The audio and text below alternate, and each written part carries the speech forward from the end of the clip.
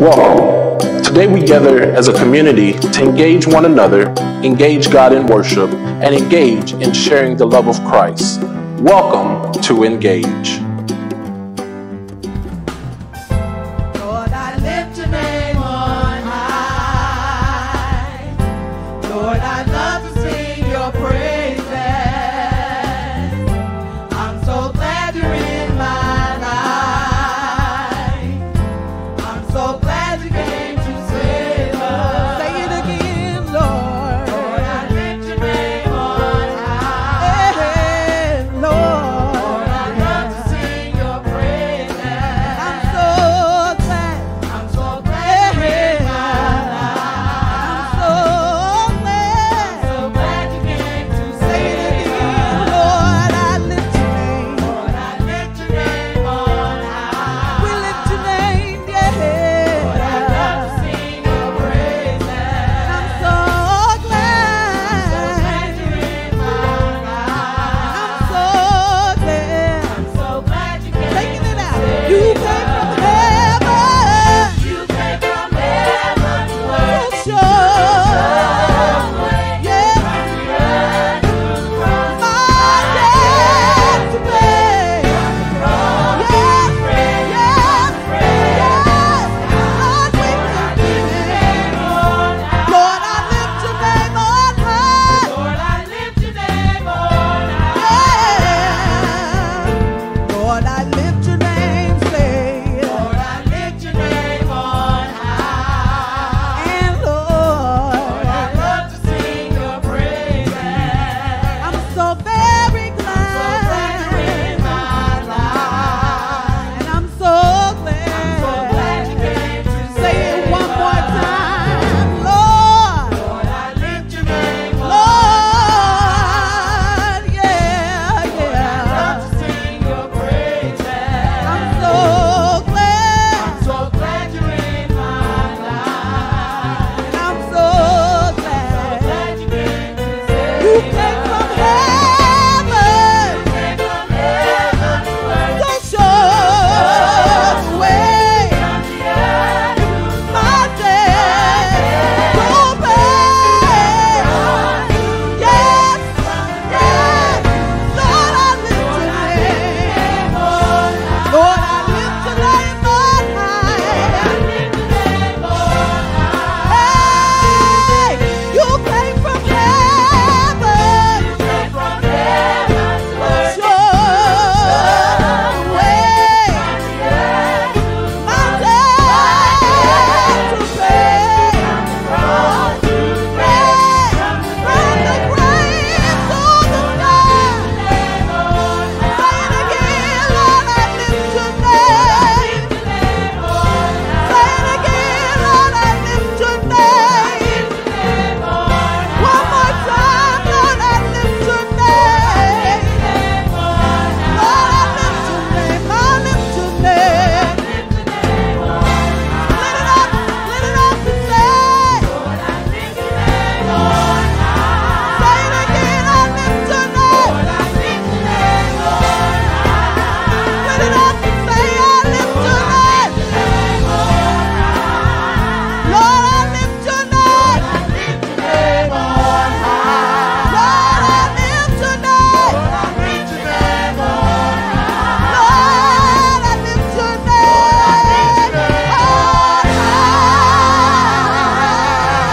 Hey, New Hope Youth and Young Adults, is Pastor Graves coming to you once again for your weekly word.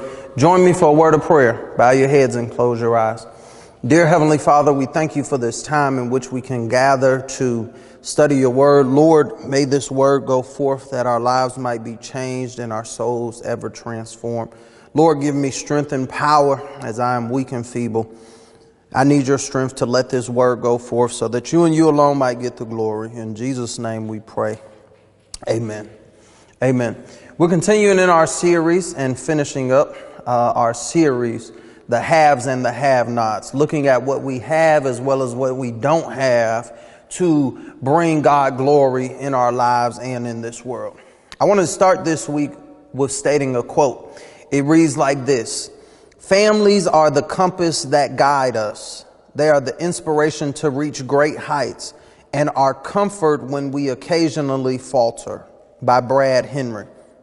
I was reading an interesting article this week, and in this article, the article discussed this: words that are easily stated in other languages that are hard to translate into English.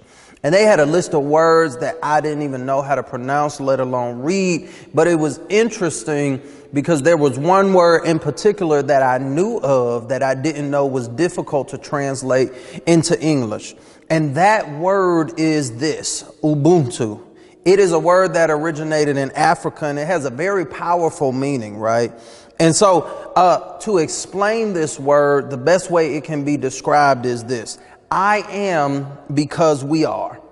And Ubuntu reminds us that we can't do life alone. We need each other. And it embodies the values of compassion, collaboration, sharing, and empathy. Values that all of us as human beings need in order to reach our full potential. Ubuntu teaches us this thought process, that life isn't worth living by yourself. You can't live life outside of others, and others can't live life outside of you. We're all connected in some way, shape, or form. It reminds us that we can't amount to much without our friends, our families, and even our community. And it reminds us of this, finally, that we become more of who we're supposed to be when we walk life with others. That word again is Ubuntu. I am because we are. And so for the last couple of weeks, we've been looking at and talking about who we are, what we have, and what gives us value. We've been doing this by focusing less on what we don't have so we can better already see what God has blessed us with what we do have. And so far, we talked about these three things. We all have a past, we all have a present, and we all have a future. And today I want to talk about a fourth thing that all of us have. We all have a family. That's right. God has created each and every one of us with a family. Now watch this. It may not be the family you want. It may not be the family you desire, but it is the family you have. And our family is bigger than what our understanding of family is. For some of us, like myself, my understanding of family goes beyond biological because I'm adopted. For some of you, your family is your cousins who have actually, your aunties who have raised you. That is your mother. Or maybe it's your community who has supported you and gotten you to where you are in this life. Let's think about that concept of family, not just what we traditionally think about family, those who birth you, but those who support you, those who encourage you, and those who challenge you to be all that you can be. And so if you really want to know who you are to your fullest, you need good people around you, right? You need support. You need a community. You need a family. And we all have a family, right? We all want to belong somewhere.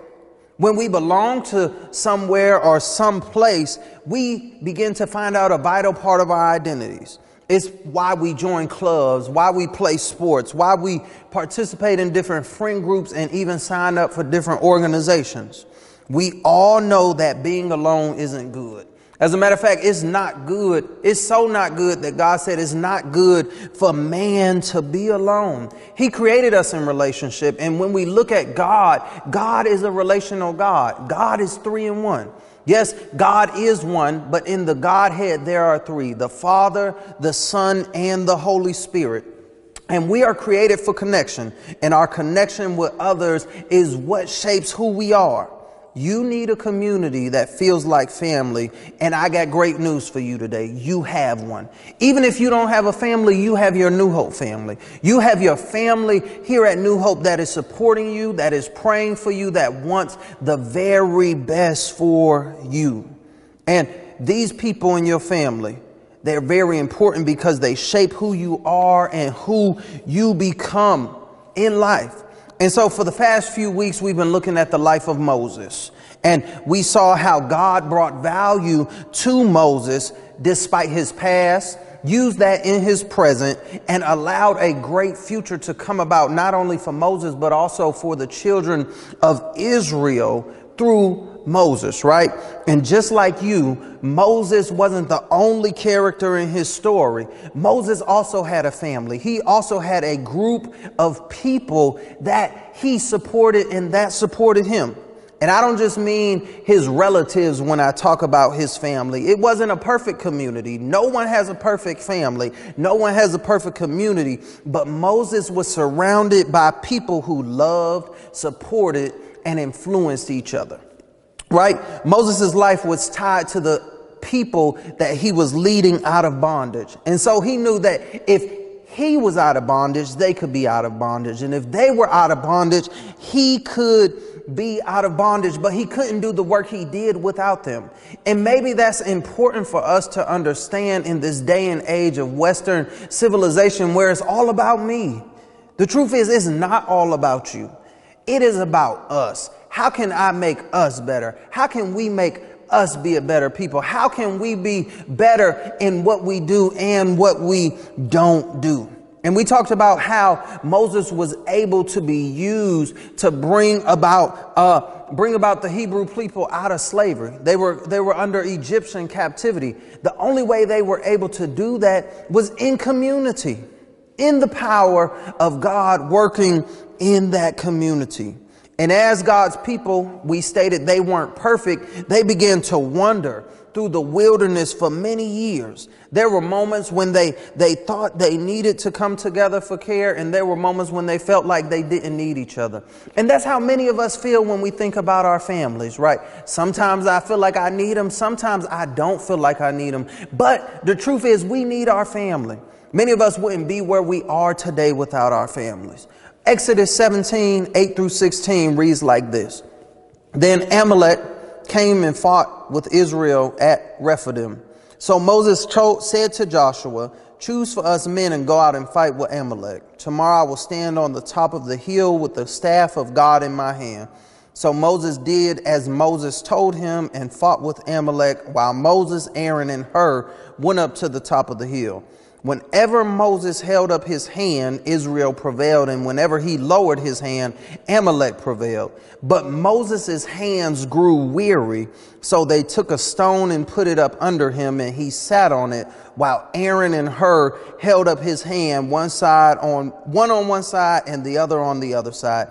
So his hands were steady until the going down of the sun. And Joshua overwhelmed Amalek and his people with the sword. And then the Lord said to Moses, write this as a memorial in a book and recite it in the ears of Joshua, that I will utterly blot out the memory of Amalek from under heaven. And Moses built an altar and called the name of it, The Lord is my banner, saying, a hand upon the throne of God, the throne of the Lord. The Lord will have war with Amalek from generation to generation. As we read this text, you might be thinking, Pastor Gray, what does this have to do with family? Here it is. Moses literally needed support from his family in order to survive and do what God called him to do.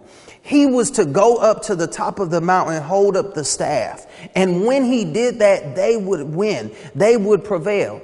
But have you ever tried to hold something up for more than 5 minutes? Your arms began to get tired. And Moses at this point in time isn't the young man that we read about when we first started this sermon series. Moses is old, and so he relies on his community. He relies on his family to literally lift up his arms so that his people can prevail over those who are trying to take them out.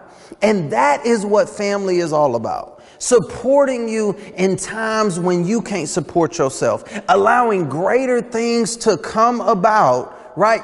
If you are doing things together. Moses could not have won that battle by himself. But when he fought that battle through the power of God and with his family, they became victorious. They were so victorious that God said, write this in a book so that you will be reminded in the future of what your family has done for you.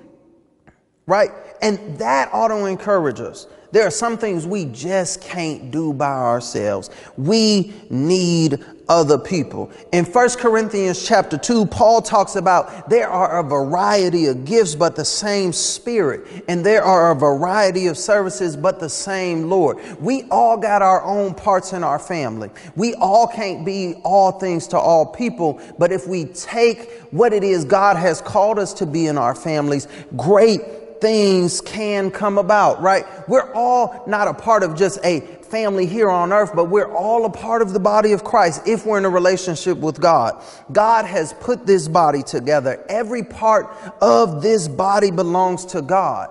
But in every part of the body belonging to God, every part has its own responsibility and its own part to play. As followers of Christ, learn to appreciate your family. Learn to appreciate those who support you and even those who challenge you. As young people, oftentimes we see those who challenge us as burdens, but they could be the very people who propel us into victory and into great things to bring God glory. Many of us think about our family as burdens, but the exciting news about the family that God has given us is literally this. Without that family, we wouldn't be where we are today. And God gives us a family as children of God that is vast as the world. There's people from every tribe, every nation, and every tongue. In Revelations chapter 7, it says, "And I looked, and behold, a great multitude that no one could number, from every nation, from all tribes and peoples and languages, standing before the throne, before the Lamb, clothed in white robes with palm branches in their hands." No matter who you are, never try to limit who God is trying to use as your family. Right? We often put limits. Well, they white, they black, so they can't be my family. No, God can use anybody to bless you. God can use, in my own story, I was adopted by a black family, though I had a white mother. Imagine if I said, God, no, that's not going to work. No, if God is trying to put you into a family, be open to it. Be open into what God is trying to do by the people he is placing in your lives. No matter who you are, you have a family. And if you don't feel like you have a family, know that you do, because you have a family in the body of Christ. There are people who want to become your family if you let them, right? And let's be real. Family isn't always a fun topic. It isn't always a good topic for many people. And so maybe you need to be reminded of who your family is. Or maybe you need permission to think more broadly about who your family could be. Or maybe you need encouragement just to get over the family hurt that you experienced. The question I want to ask on today and ask you to think about is, who is your family? Who can you count on for support? Who shares your faith in Jesus Christ? Maybe who doesn't share your faith but is a part of your community? Who would you like to be in a more consistent relationship with? Maybe these are your relatives, your peers, your teachers, your coaches, or even the people you're sitting in the room with right now. These people are a part of your family, and they shape who you are and who you are becoming. Remember what the family did to support Moses in overcoming Amalek, right? They supported him literally. They lifted him up so that all people could be lifted up. Those are the kind of people that you want in your family.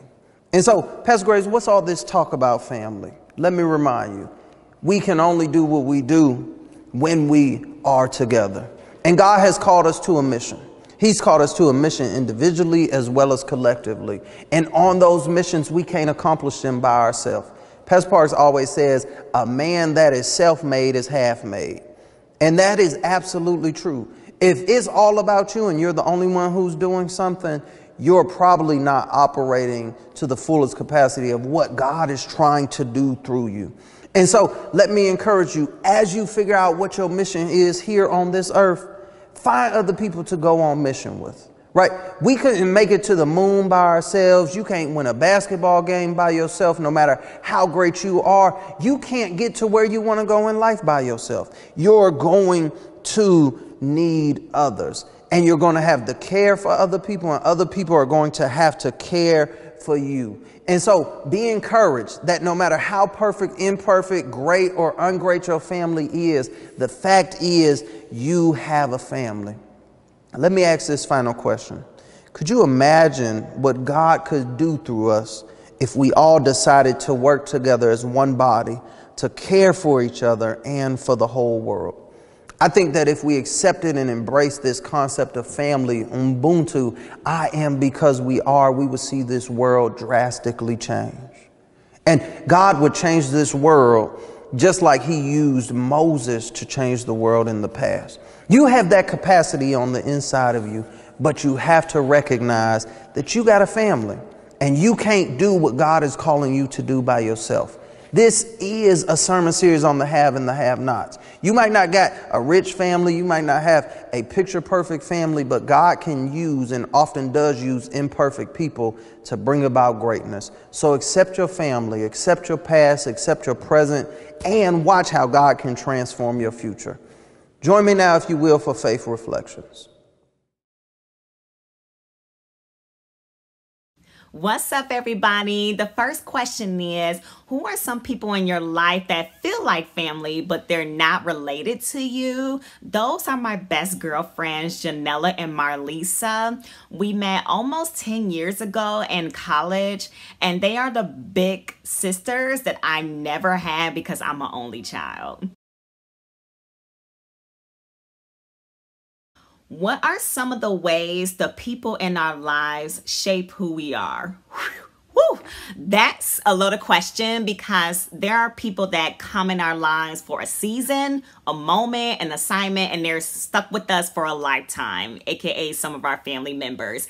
And God uses all different people, including our enemies, including the people that we don't like, including people that push us out of our comfort zones and we don't want to be pushed. God uses those people as well so that we can be transformed into the image of Jesus Christ, so that we can develop fruits of the Holy Spirit.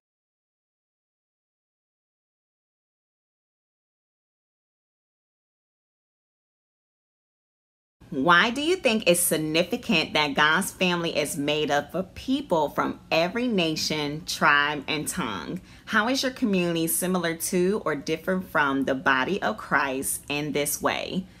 Because God celebrates diversity.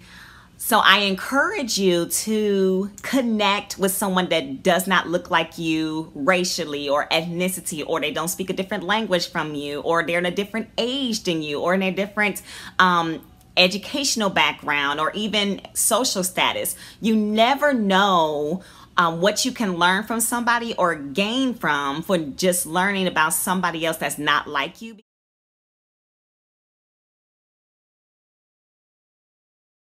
Do you think your community needs to grow bigger, stronger, or both? My professional community needs to grow bigger and stronger as I need to network more within my company and then outside of my company. I need to be more actively involved in my sorority and also my professional organization called the American Association of University Women. That's where I need to be stronger in. And then my personal community of friends, we need to be stronger as well, and trying to find ways to stay connected, still have deep conversations, and still remind each other that we got each other's back and that we're not easily broken in the midst of a pandemic. Dear Heavenly Father, we thank you, Lord, for this word that reminds us that we all have a family, God, that you have uniquely designed us for connectedness and to be in relationships. So, Lord, let us not take that for granted. Lord, help us to be careful about complaining about the family you've called us to. Lord, I ask that you would just encourage us, encourage these young people to accept and embrace the family you've given them, despite all that is wrong with us. Lord, for you can use imperfect beings to bring about great things in this world, just as you used Moses. For we're reminded that he killed someone, but you still used him to set people free. And so, Lord, may you use us in mighty ways by using our past, our present, our future, and even our families to bring you glory. In Jesus' name we pray. Amen. Thank you for choosing to worship with us today. We pray that you were blessed by this experience. Until next time, have a blessed week.